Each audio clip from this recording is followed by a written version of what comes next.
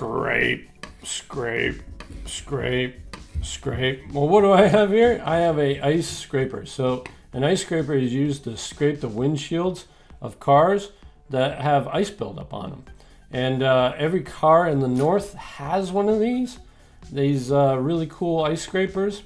And it comes in different colors, different shapes. But typically it's got, you know, a fine edge on the front. It's got a nice big handle. And then it also has got this wide bit up here where the plastic starts narrowing down. So I've put in all those features as best as I could.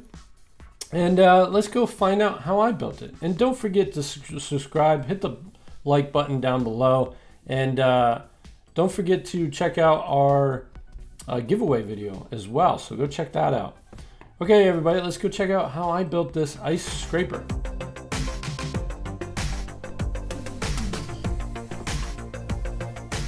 So we got to build an ice scraper. You guys know what an ice scraper is? It's basically a piece of plastic with kind of like a spatula with a sharper edge of plastic, and you scrape your windshields with it. If you live in the South, you might never have seen a windshield scraper before. But I grew up in New York, and you needed a scraper in order to get in your car half the time.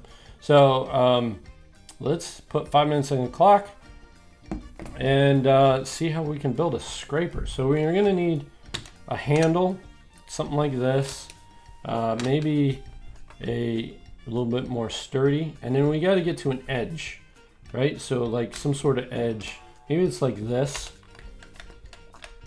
right? Use these, yeah. So that is kind of like the scraping force edge, the front edge of the scraper, and then it kind of builds out like a Y almost. The ones that I've used in the past. So let's see how we can do that. Not too concerned about the colors, the color scheme. And it also kind of edges down a little bit. Like I would like to have this a little higher than that. So let's see what we can do. Something like that. Oh, red. Let's use red. Yep, there you go. So then it steps down like that. To arch it up, let's use this and one of these, and then there, and then there, and then now we got to come back from there. So maybe we use this blue piece here as a sandwich. We'll do that, and we'll do that. And then what's going on in the back? One of these and one of these. Okay, we got the general theme and it works, it's functional, right? But I don't like how this is down here. So let's see what we can do to change that. We're 2 minutes in. I don't have a lot of extra time, but we have some. And we have the handle really well built, and we have this here. So how can we do that? Maybe if we do this and that, maybe we get an idea here. Yeah, something like that. I like the look of that. And then maybe we have to step this blue piece back one.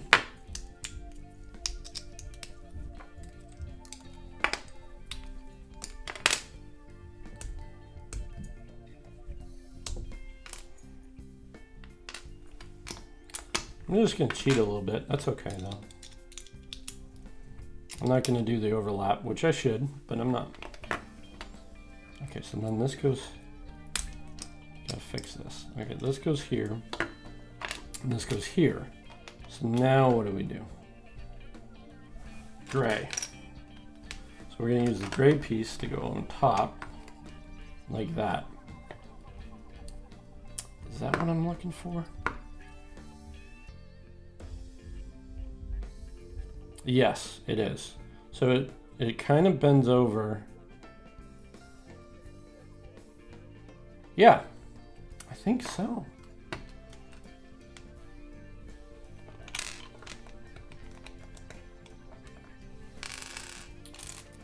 black here. Make it more look like a tool than a toy, right? Black. It's a little heavy on this knuckle piece. I don't like that necessarily. And maybe if I just get rid of the idea that this is lower, maybe this is gonna look a lot better. That looks more like a shovel, right? Which, I don't know, maybe that's okay. Maybe that's what I want out of this. Let me think about that. I wanted it to be more rounded over. Maybe if I go here and add this to this. Yes, that's what I'm missing. I need a, okay, yep.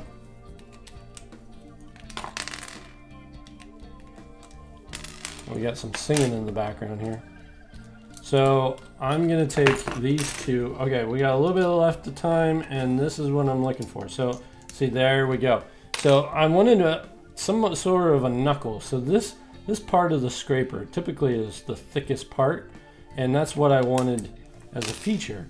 The reason why is that, you know, they use the thick part and then they narrow it down to an edge as close to a knife edge as possible, but still made out of plastic, so you're not scraping anything, right?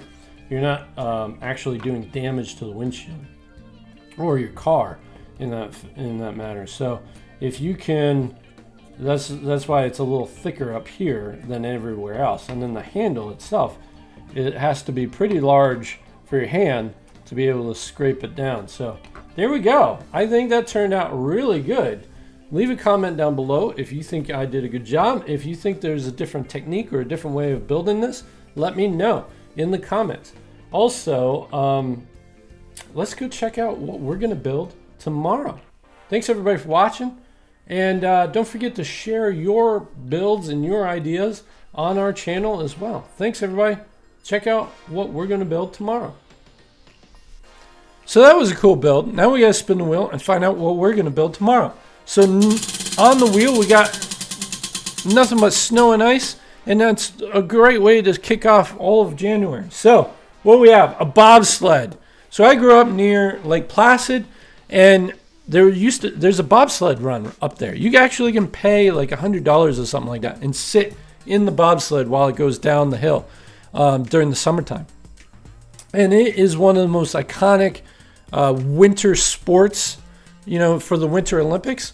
So let's go build a bobsled. Not sure how we're gonna build it with the amount of pieces that we have, but let's go give it a try and find out what we can do. So make sure to tune in tomorrow at 7 a.m. when we release our videos, and subscribe and hit the bell so you get notifications of when those videos come out. Also, we're doing a giveaway for a new version of that. So go check out the video on our giveaway to find out how you can enter to win. Okay, we'll see you tomorrow. Bye-bye.